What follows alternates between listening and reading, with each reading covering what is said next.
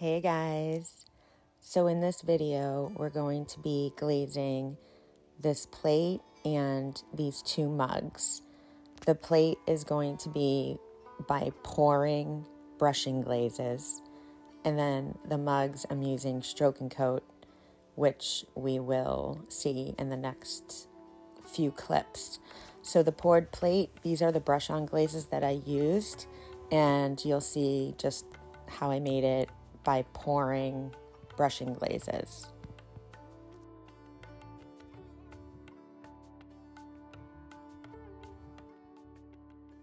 Starting with Mayco's Lavender Mist, just gonna shake it up really good and then just randomly pour it onto the plate.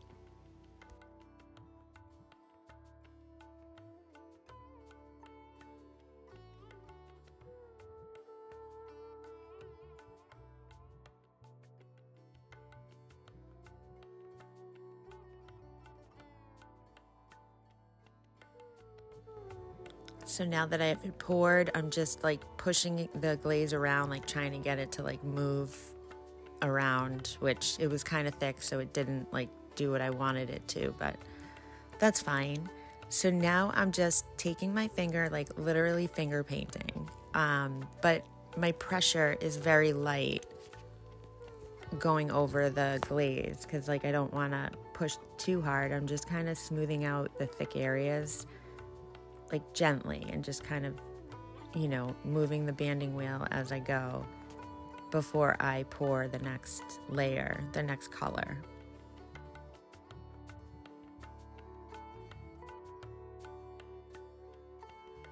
So this one is Pink Opal by Mayco. Just trying to use it up because I don't particularly love this glaze. So I'm just, again, pouring randomly the same way I did with the Lavender Mist.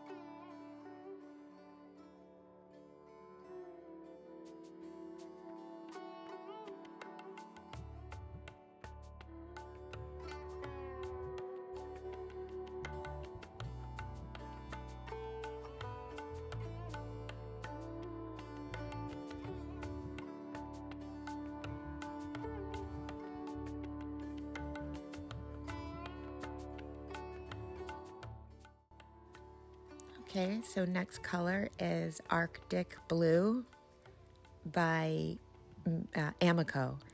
And this was more watery, so you'll see when I poured it, it was like a lot. A lot came out because it was thin, but that's okay. So the same process with this Arctic Blue color.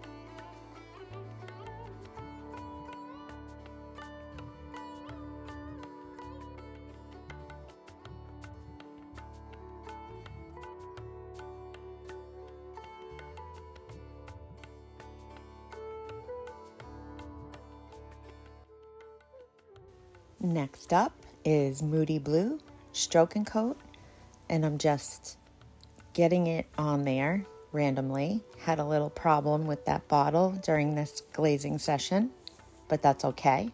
So I'm just squirting it all over randomly. I really didn't know what to do with this plate, so I just decided to experiment and just pour glazes and see what happens.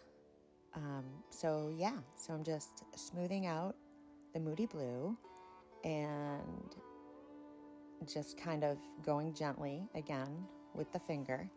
That Moody blue is thick. Any stroke and coat can be like rather thicker, or maybe it's just my bottles, but anyway, just smooth it in there and then set it off to dry, and then the next full layer we're going to cover with sandstone.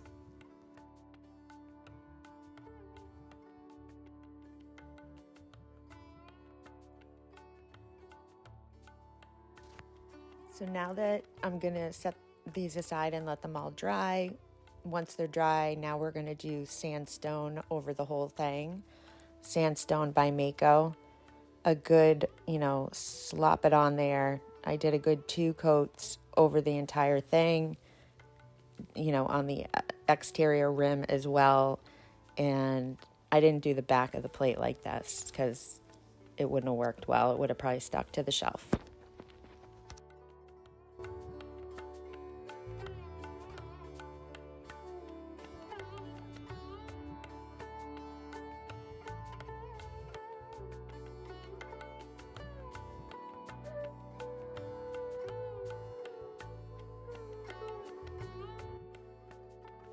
And next up is pearl white. That's going to be the last glaze. And I'm doing a good, actually, the glaze was really thin. So I did 2 coats of the pearl white. Pearl white for life. It's my favorite. I swear that that glaze makes everything better.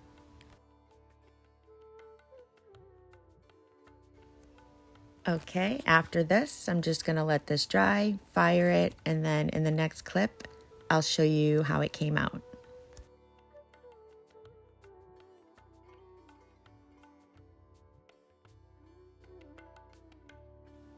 Once I move my kitty out of the way, we can see the plate.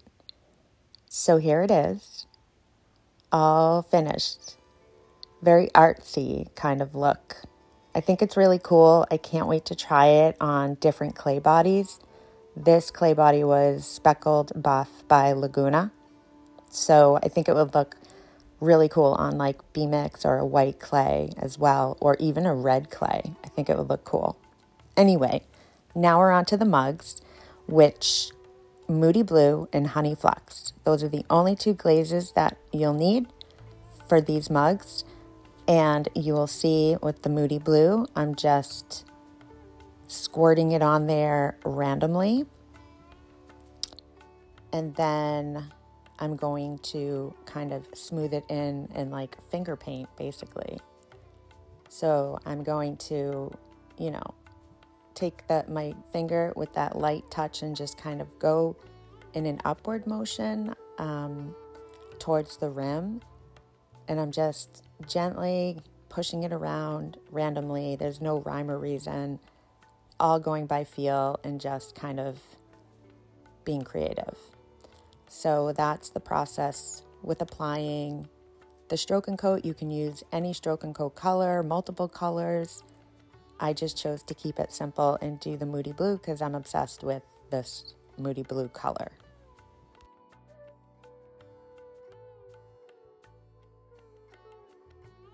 For any beginners out there, a tip for you is to just apply the Moody Blue or the stroke and coat color, not really past like 3/4 of the way down, because it will run and you will see how far it ran in the finished clip that I'll show you soon.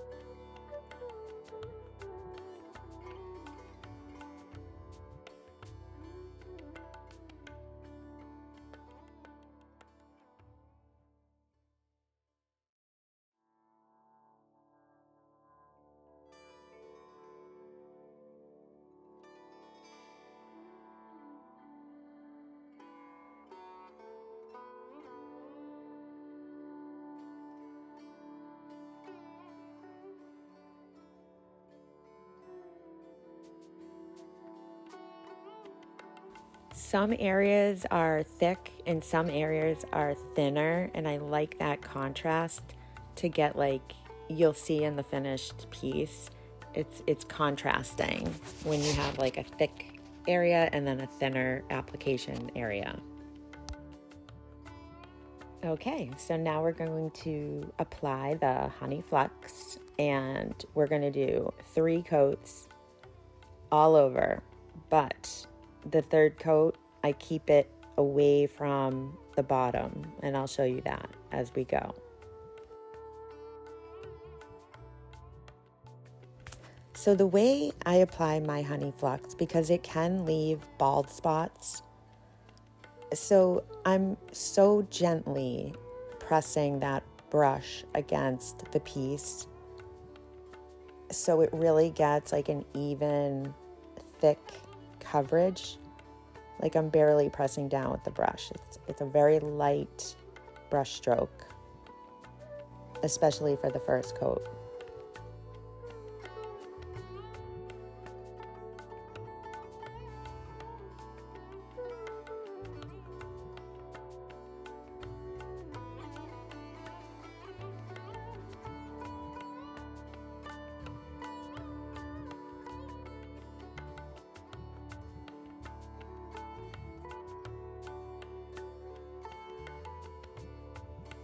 This is coat number 2 of the honey flux.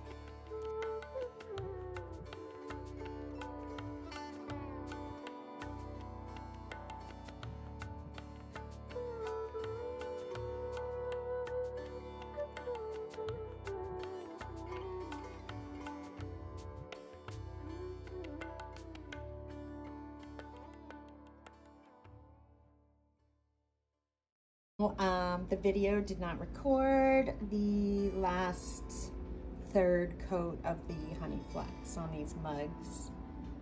So I just did 3 coats total, but I stopped the 3rd coat a little bit above the bottom in case we get some running. Okay. Cool. And here they are. Look how gorgeous these are. I'm going to zoom in closer on the next clip so you can get a good look. Now, my kiln fired really hot, so maybe it ran more than it normally would. I think that got to like a 7.5, 8. It's a long story, but anyway, see how the bottom, you'll notice on a couple areas that there's a bald spot. Like the honey flux does that if you don't have like good applications of it. That's why I was trying to show you the soft brush stroke of that. But regardless, these mugs came out amazing. I love the Moody blue. It has such a like deep, rich color. And I just love the way, yep, see the bald spot right there. But I just love the way that these stroke and coat colors just in honey flux, it's such an easy combo and they look amazing and I love it. What do you think? Let me know if you found this video helpful, if you like it, if you have questions. And that's all for now. I hope you have a great weekend, everyone. See you next time.